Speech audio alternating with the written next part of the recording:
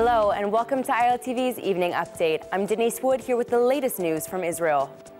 The Palestinian Research Institute has conducted a new study asking how Palestinians feel about the wave of terror, and it found some surprising results. The study found that 55.9% of Palestinians support the Intifada, and 41% oppose it. The study questioned 1,200 Palestinians over the age of 18, and found that 69% still support a two-state solution, and 24.8% want a single state with full equality.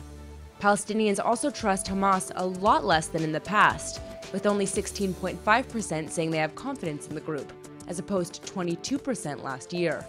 The most surprising result? 54% of West Bank Palestinians oppose stabbing attacks, while 79% of Gazans support them. High-tech salaries in Israel rose sharply in 2015, and it's become the best-paid sector in the economy.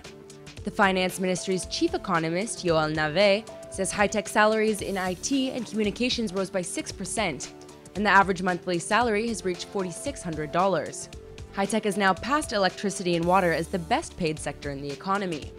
Salaries throughout the Israeli economy rose by 3%, and the average monthly wage is now about $2,500. The jump in private sector wages was the largest since 2001. And Nave says the salary increase in high-tech resulted from a shortage of trained labor, compared to the high number of jobs available. Iran's foreign minister, Mohammad Zarif, is defending the nation's right to conduct missile tests. Zarif says Iran has the right to defend itself, and claims testing ballistic missiles is totally acceptable and preparing for defense measures. You might be surprised to hear he's actually blaming US President Obama and Israeli Prime Minister Netanyahu for all the recent escalation, and says the US and Israel are constantly threatening to use force against Iran. Zarif hasn't said anything about the Hebrew messages inscribed on the missiles, which read, "Israel must be wiped out." US Secretary of State John Kerry says the wave of violence in Israel is hindering the peace process, and a lot of people think it makes peace impossible at the moment. Kerry's comments come in light of a French proposal to renew peace efforts between Israel and the Palestinians. France has proposed an international conference this summer to restart peace talks, and says the peace process should be an international effort.